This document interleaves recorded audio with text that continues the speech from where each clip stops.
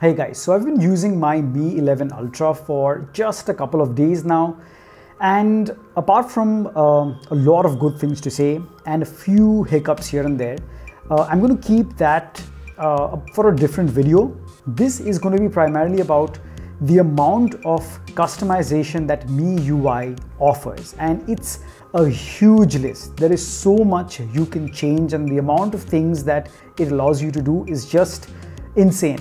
And it's good in a way. At the same time, it can get really confusing. So if you are using your Mi 11 Ultra, or you've just ordered and you're waiting for them to arrive, this video will help you, because I'm going to go through some of the most essential customizations that will help you in your day-to-day usage, and it'll be easier for you to use this video as a reference to find out those settings when and if you get this phone. So we are going to straight dive into settings, and I'm not going to go through all, but rather the ones that really make the most sense and will come to use when you get this phone.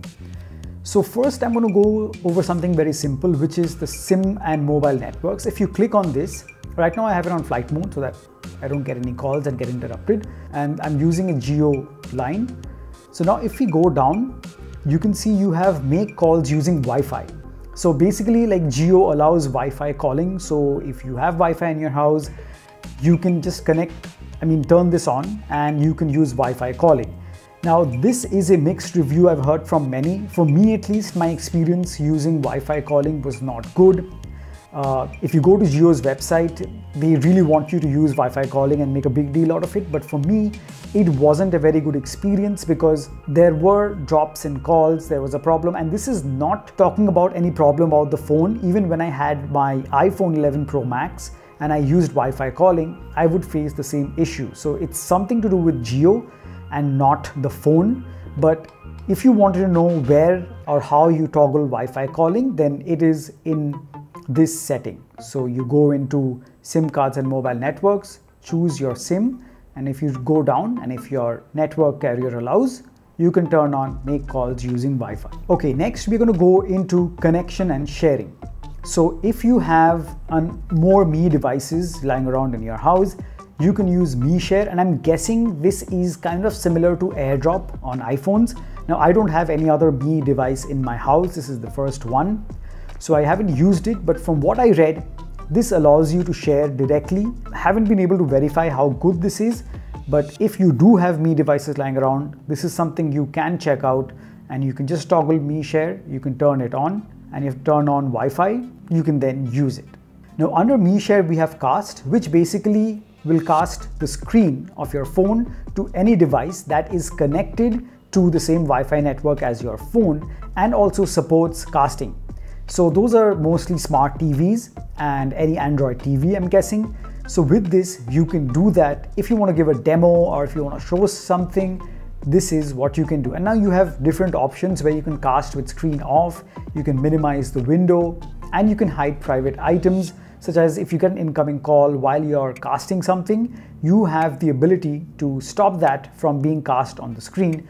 It'll just show up on your phone. Now for printing, if you go inside here, again, you have to have a printer that is connected to the same Wi-Fi network as your phone. So a Wi-Fi printer, obviously, and it'll detect that. And once you add that, you can wirelessly print any document, any email that you get on your phone, or whatever it is that you want to print using that printer. Okay, next we're going to go into always on display and lock screen. So always on display, it's on for me right now.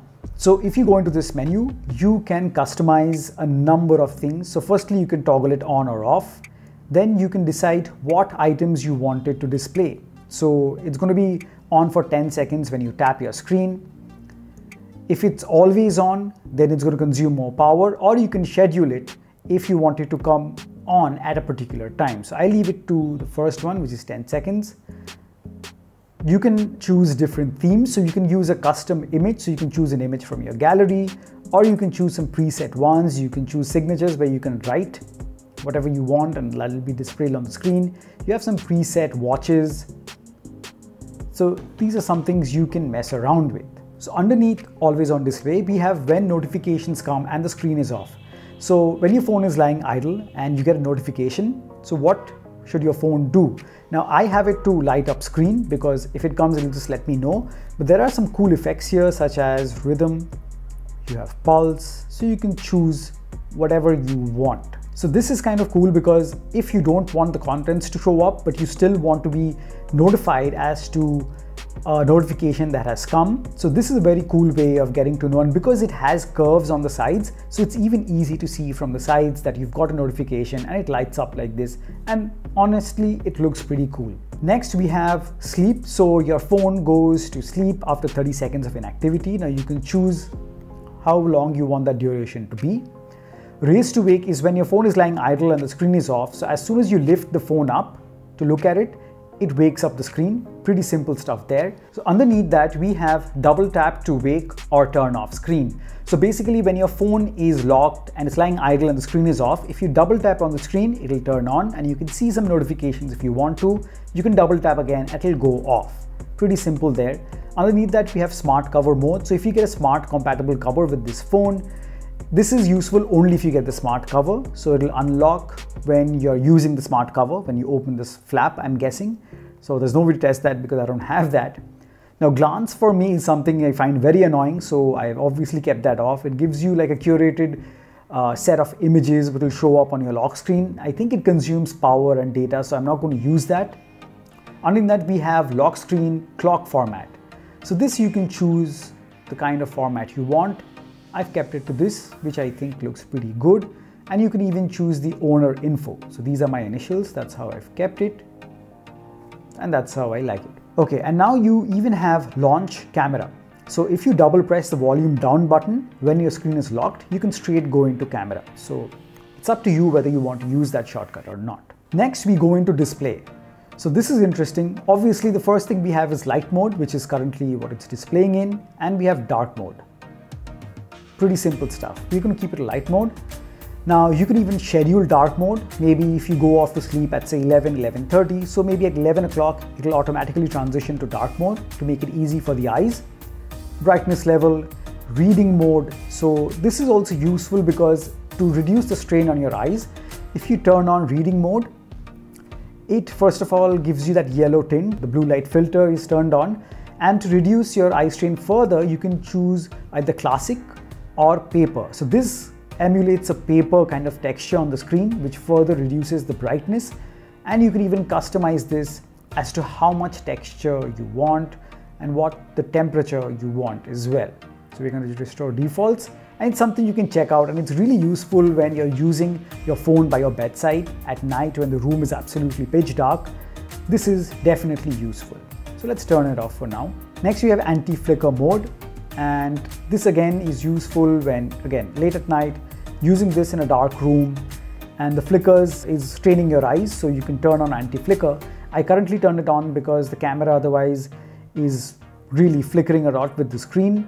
So it's reduced a bit, though I can still see a bit of banding, but if it's regular, there is more banding as you can see. With anti-flicker, that is reduced. So it's like one line every second. So I'm guessing this definitely does work. Next, we have color scheme. So here you can choose auto, which is recommended. So it'll adjust the colors based on the current lighting, like this. Saturated is, well, saturated colors, but not the most accurate by any means. Original color is what I've kept it to because it will restore the standard color of the screen content with color calibration, which is really important, especially if you're editing images, etc. And you can even choose the temperature over here of the screen, the color temperature, and then you have advanced settings. If you go into this, and you can customize this further, so you can choose enhanced, which will display all screen content in the widest color gamut possible. You have original, which will identify the color gamut automatically through color calibration. You have P3 and you have sRGB, and then you have even more further customization. So if you don't know these, it's best not to toggle with this, and if you by mistake do it, just restore defaults and go back. We're just going to keep it to original, but actually I think I'll just go back and keep it to original color. This is the one I find best. Underneath that, pretty simple display resolution. So either you choose Full HD Plus or WQHD. Obviously Full HD Plus will save battery with lesser resolution, but when you want with screen like this, on the Mi 11 Ultra, I think you'd want WQHD Plus all times. It really makes a difference, and it consumes battery, but I guess it's something of a sacrifice you are willing to make when you get such a beautiful screen. But you can turn this on, because this will automatically switch the resolution when the screen will detect that you're not using something which needs that resolution. It will bring it back to Full HD Plus automatically, and you won't even notice that. But when you need it, it'll be back to full WQHD Plus. Underneath that, we have refresh rate, so 120 or 60. Right now it's set to 120. Obviously, if you choose 60, it'll save battery even further. AI engine, these are stuff which I would rather not use. I mean, you can use that, but for me, who takes photography seriously, and when I shoot videos with this phone, I want to see what I actually shot. Nothing gimmicky, nothing added. So this is useful in the sense that super resolution it'll enhance the videos, it'll upscale the resolution of videos. So maybe a 1080p video or maybe a 720p video will be upscaled to 1080p or 4K using AI. I haven't used this and I don't intend to use this, but it's there. Same with AI image enhancement. It'll do that, add a lot of sharpness. You have HDR enhancement as well, so it'll boost the shadows and keep the highlights in check. But these are going to be done artificially, so depending on your taste, you can use that. If not, you can just keep it off. MEMC, we had seen this a long time ago, where it just adds frames and makes the videos look smoother. Again, I've kept this off because I want the most authentic rendition of videos possible. Underneath that, we have font and text size. You can choose the font, you can download more fonts and the text size, and the rest of the stuff is something which I wouldn't want to toggle and is not that essential. Now underneath that, we have sound and vibration. So over here you can choose for ringtones, for alarms, events and notifications. You can choose the volumes for each of these. Now with Sound Assistant, you can choose whether you want different tabs to have different volumes. You can set that if you toggle this on. And this is for multiple audio sources, so if you turn this on, it won't adjust the media volume during incoming notifications or while audio from other sources played. So if you don't know this, it's best not to toggle with these. And just that this could be useful if you don't want one default sound level for all apps across your phone and you want it to adjust individually. So in that case, this could be useful, but I've kept it off because I want it to be same across the board. Now underneath this, these are all stuff which are pretty simple. Now for haptic feedback, I suggest you turn this on and not off, because this will allow you to feel each time you press any button. Whenever you toggle something, it will give you haptic feedback, which in my opinion makes the experience much more immersive. So I've kept it on. And you can choose the level of the haptic feedback from absolutely very light to the most, I would say, strong haptic feedback. And I've kept it to max because it has a really good haptic engine. Maybe not quite at the level of iPhones. It is still the best, but this is definitely close. And when you keep it at max, it really makes a difference when you're typing, when you're pressing any buttons on the screen. The experience is much more immersive. Now, if you go into additional settings, you can choose dial pad tones when you're dialing in a number. You have tap sounds. I've kept it off because it gets irritating. Whatever you tap, it's going to make a sound. I don't want that. You have screen lock sound, screenshot sound, and delete sound. So I've kept those on. You can toggle those off as well. Now, if you go into sound effects, you can choose whether you want the sound to be tuned by Harman Kardon. You can even turn it off. There are some presets. I've kept it to music. You can choose smart, video, voice, depending on what you're watching. And you have some other options which are not that essential. Now under notifications and control center, you have how your notifications are delivered to you. So on the lock screen, they'll come up as these long tiles on the lock screen. And if you go in, you can choose which apps actually show up like that. You can turn off these notifications for some apps. So that's really nice. You can have floating notifications. So when your screen is unlocked, and say you're scrolling or doing something on your phone, so it will come as a notification over here. It will come down from top, and again you can choose which apps are allowed to show you such floating notifications. And then you have badges, which will just have a red dot on the app icon, so you know there's something new or a notification with that app. So you can toggle what apps are allowed to actually use these features. Now for app notifications, you can choose which apps are allowed to even give you notifications on the whole. So you can choose for all the apps that you have here. Now the notification shade, I'm using the Android version, you have the MIUI version. So basically if you have a notification, so if I pull it down, so the Android version is like this, and if I use MIUI, as you can see, the Chrome logo is visible now in full color. So if it was WhatsApp as well, if I had some WhatsApp notification, so the WhatsApp logo would be there and much more visible. And with Android, as you can see, it's just in black and white. So it's a minor thing, but I've kept it to Android because it looks a bit more slick, but you can choose MIUI, it's equally good. Now the control center style is something that I really appreciate. If you go in here, now the old version is basically, if you pull it down from top, you get your control center here. You can pull it down further and you have all your notifications like this, one under the other. But if you choose the new version, if you swipe down from the right, you get the control center here, and you can toggle these on and you can expand it further like so. Or if you swipe down from the left, you get the notifications. So right is control center and left is notifications. I think this is much more useful and less cluttered, so I've left it to the new version. Now underneath that, at the end, you have status bar. So here you can have the status bar, which is on top here, show you the notification icons. So if you turn it off, as you can see, the Chrome icon which was there, it was a notification, it's gone, now it's back. The connection speed, I don't need that. It's not really useful, but if you want to check your connection speed, you can always toggle this on. Now you can have it show your carrier when the device is locked. You can edit the name. You have the battery indicator, so you can either choose just the battery or the battery percentage inside the battery, or which I have it set to right now, or you can have the battery and the percentage set to the side. I think I'll leave it to the battery percentage inside the battery. Now one interesting thing is you can even hide the notch. Well, it doesn't really have a notch, it just has the punch hole camera, but say that is something that is, well, you don't like that. So if you go into hide notch,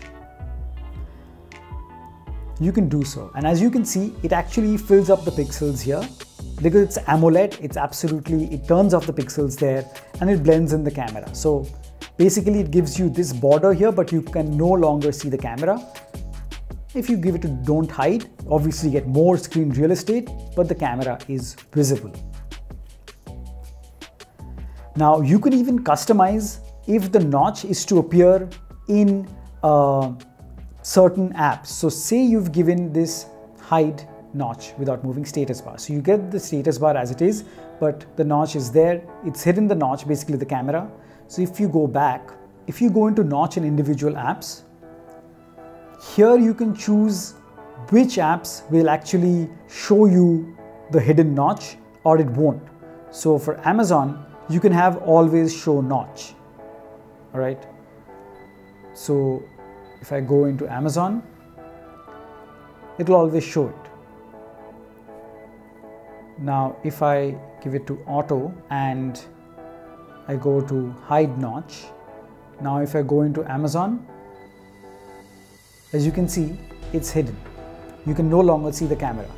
So you're going to go back, don't hide, go back to Amazon, and the camera is back. So lot of customization options there. You can choose for individual apps, all the apps that you have, whether it's going to hide the notch or reveal it, it's up to you. So really nice option there. Next, we're going to go into home screen. So under home screen, we have the default launcher. Right now, I haven't installed anything else, so I've kept it to the system launcher. Now, if you click on home screen, here you can choose classic or with app drawer. I've chosen this. If with classic, it shows you very clearly that there's going to be no app drawer. It's all on the screen. So you swipe left and right on the screen and you get your apps.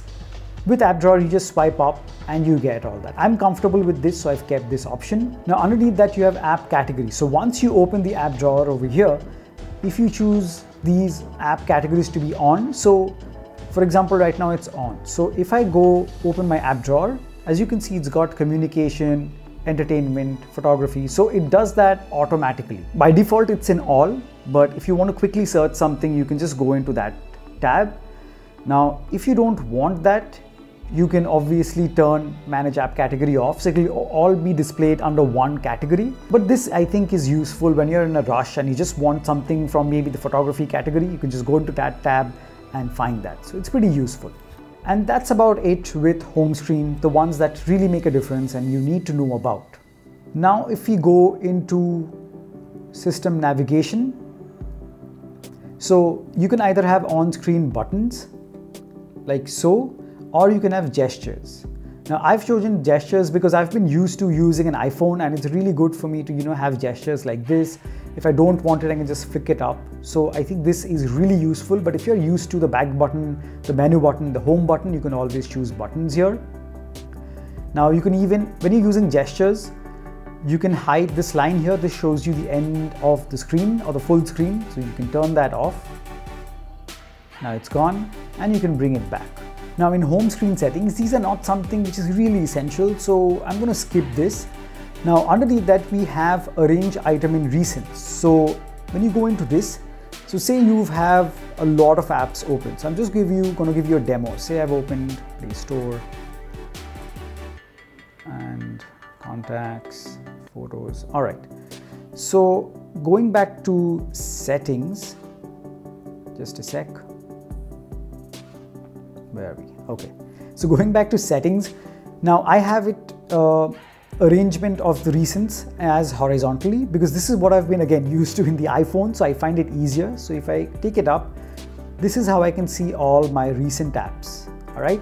Now you can even choose vertically, in which case it's going to come up like this, like tiles, and you flick them to the left or right to get rid of them. Now, I personally find the horizontally arranged recent items useful because when you hold it with one hand, it's just easy to flick them up and get rid of whatever apps you were using. So that's really useful. Now, blur app previews. This is something you can also use. Say you were using, I have it on for camera, but you can use it for any app that you want. So basically, if you had the camera on and it keeps like a screenshot of the last thing that it was shooting, right?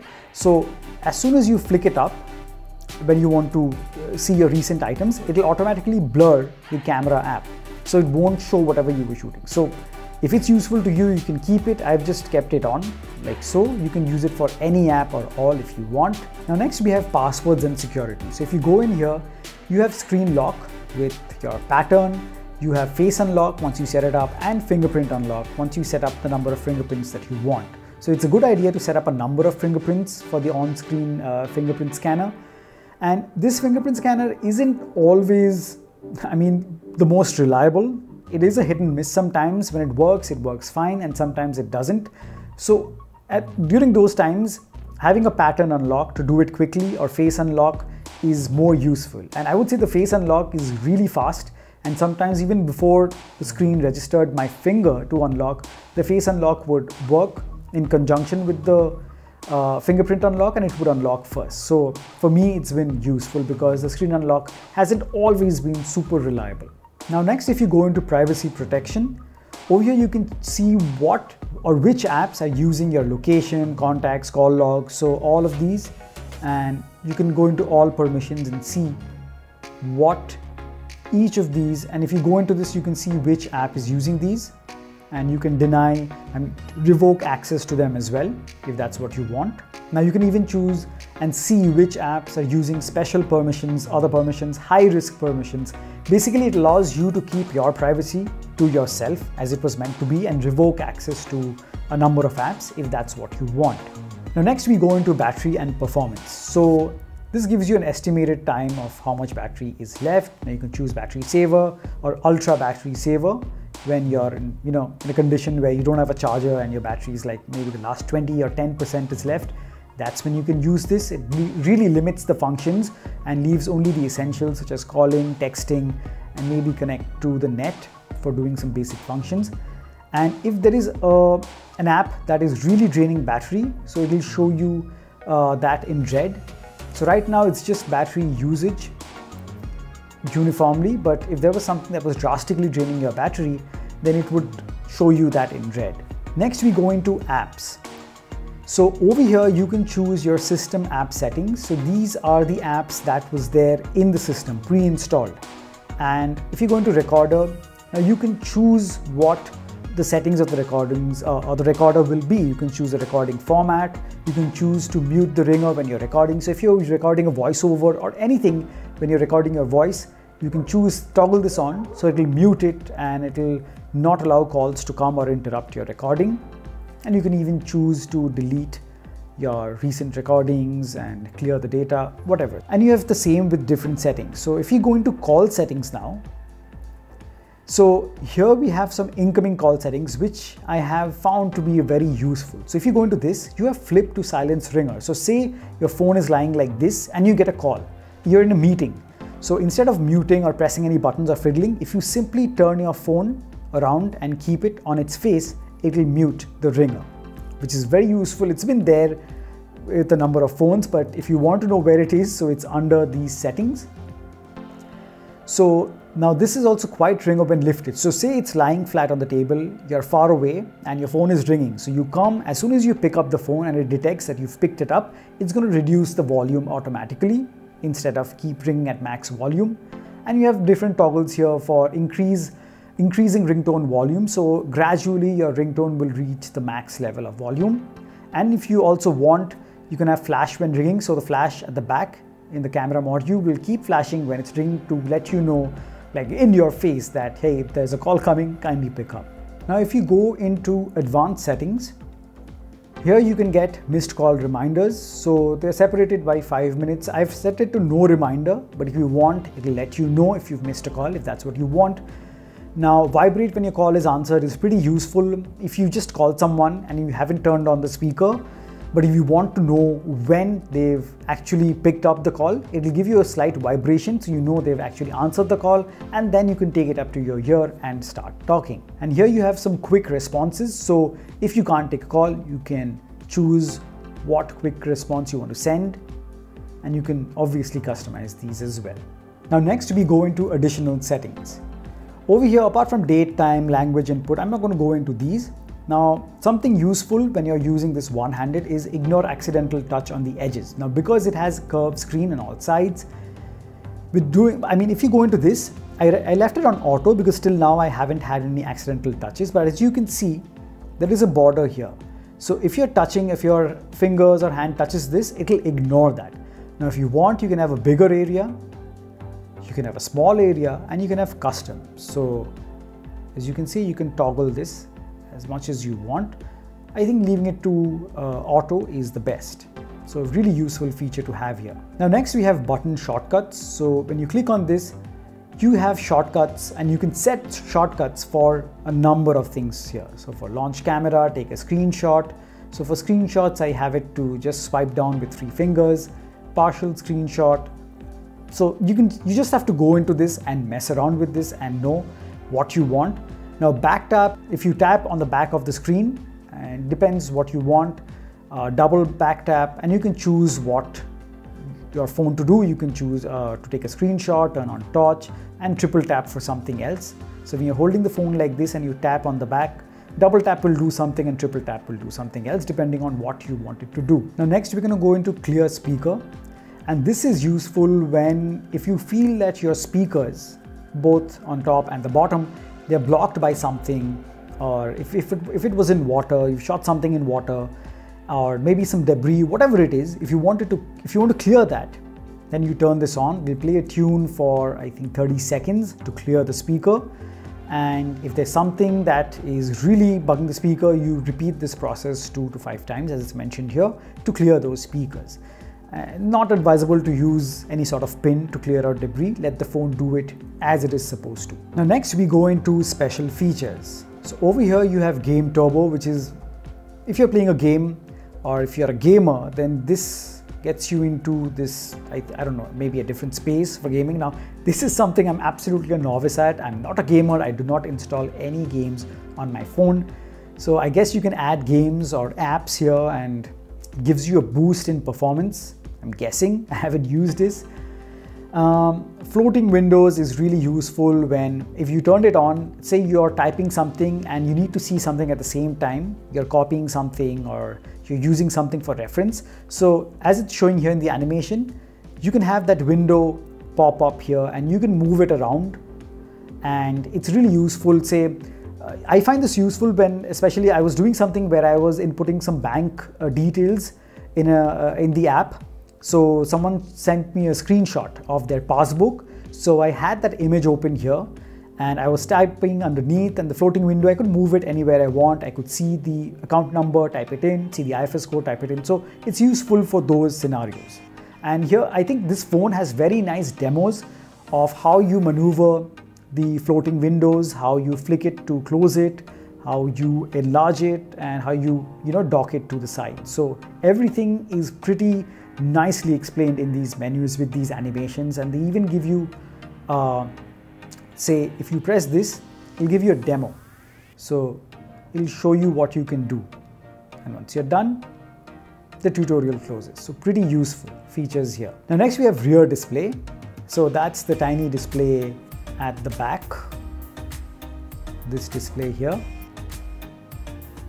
Now this can be as useful as you want it to be. So obviously it's turned on. So now you can choose if you wanted to show notifications or the contents over there. So if you get a text from WhatsApp, it'll actually show you the message as well. And you obviously can't reply from there, but you can glance at it and check the message. And if you double tap on the little screen, it'll wake up. And if you double tap again, it'll go to sleep. So I've turned that on. And you can choose the theme you want for it, the colors you want for the text, how you want it to be displayed vertically or horizontally, change colors automatically. You can show the battery like I have enabled here, and notifications as well. If you don't want notifications, you can turn it off, and it'll even show you a red dot like here when you get a new notification, so you know you have to turn your phone and check the notification. If you don't want that, you can just turn it off. But I find this pretty useful. Over here, you can even choose how long you want the rear display to stay. So the max is 30 seconds, but you can choose 15 or 10. I've left it to 15, which is good enough for me. Now underneath that, we have second space. So this basically is like a phone within your phone. So say one part, when you're using the phone by yourself, this is your space. And the second space, say you're giving the phone to your children, and they have a habit of pressing a number of buttons and making unwanted calls or making unwanted purchases. So for them, if you if you set up second space, so over there, you can probably have no shopping apps there, maybe just YouTube Kids or any app that you want to give access to, they will have access to that in that second space and not all the main content which you personally use. So this is something pretty useful, and you can set it up, and it's really easy. I'm not going to do this because I don't currently want to set this up, but it's something there and it's really, really useful. So something you should check out if you have such a scenario, or if you're a very sneaky person and you don't want your girlfriend or boyfriend to see what you're up to with your phone. Now next we have light mode. So over here, this is basically enlarging whatever contents that are there on the screen. It'll just make it bigger, so it will look like it's less cluttered, and it's easy on the eyes, but I like it to be small and minimal, so I've left it to how it is. Now underneath that, you have your Me account, your Google accounts. If you go into this, you can add all the Google accounts that you have. You can set it up there. Then you have accounts in sync, so it will synchronize. I've chose to leave it to Wi-Fi only when it's syncing to save my carrier data. And again, in Google, you have your Google accounts, your email set up, and you can choose to sync that as well. So next we have privacy. So going into this, you can see a permission manager, so you can control app access to your data. You have show password. So when you're typing a password, sometimes because they are dots, we lose reference as to what we were typing in case we pressed a button by mistake. So we briefly should display the characters you were typing so that you at least have an idea of what the last key that is that you pressed. And now you have some general stuff like autofill service from Google. So if you want, you can turn these on or keep these off depending on what you want. Now ads, we don't want ads, so you can opt out. So I've opted out of ad personalization. Now you can do the same. So guys, that's about it with this deep dive into all the customization options that you get with MIUI on your Mi 11 Ultra. Now, I'm coming from an iPhone 11 Pro Max, and as all of you would know that iOS does not allow customization. Maybe slowly they will roll out a bit of things that they'll allow you to change in their system, but essentially they will not let you change majority of the things. So from me, coming from iOS for the past couple of years to MIUI or an Android device, and seeing the ability or me being allowed to change so many things and customize so many things, in a way, it's really refreshing. It feels good that I can make this phone my own and make it work to my taste. At the same time, it sort of gets a bit overwhelming and confusing. So it's a mixture of good and bad, mostly good, not really bad, but confusing. And I mean, people who are using iPhones, they would love that simplicity. I love this phone. I'm loving it. It's not without its glitches and bugs. That does happen, and I'll make a different video about what I'm facing on the Mi 11 Ultra, the bugs and issues that I faced, so that we can address that. And maybe with the MIUI 12.5.5, which I think is rolling out globally right now, and we'll get that shortly. So maybe those will be addressed. So that's a separate video. But in general, I'm loving this phone. I'm loving the screen. I'm loving the huge amount of customization, and it's a good experience thus far. And hopefully with MIUI 12.5.5 and MIUI 13, which will come in some time, it'll probably take quite a lot of time, but it's definitely coming to the Mi 11 Ultra. So we'll be seeing some more major changes to the looks and get even more customization options. Anyway guys, this video has been really long. If you've made it this far, thank you so much. You are a legend. Please smash that like button. It really means a lot to me. Subscribe to Purecast 9 if you haven't already. And as always, I'll catch you guys in the next one. Cheers.